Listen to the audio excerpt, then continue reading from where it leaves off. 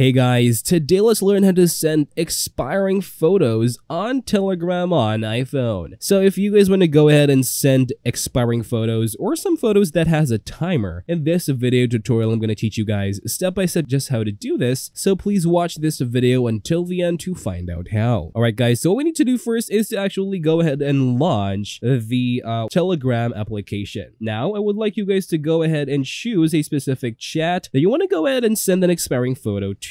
In this case, I'm gonna go ahead and maybe choose this chat right here. So if you want to go ahead and send an expiring photo, what we need to do first is to actually choose a photo of our preference. In this case, I'm gonna tap on this pin icon and actually choose a photo on here. What am I going to choose is maybe, let's actually choose a photo real quick. So I'm gonna choose this photo right here. So in order for us to basically send this with a timer, all we need to do is to tap and hold the send icon right here. As you see, we can actually tap on schedule a message or send with a sound, but that is not the things that we want to do. So in order for us to basically send this photo with a timer is to actually go ahead and use the camera options. So as you see, let's just go ahead and take a quick photo of anything on our desk, and I'm going to use this one to send to this person. And if you want to go ahead and use this and use basically the expiring photos feature, all we need to do is to long press on the arrow over here, and as you see, we have the option to send with timer. Go ahead and tap on that, and of course go ahead and choose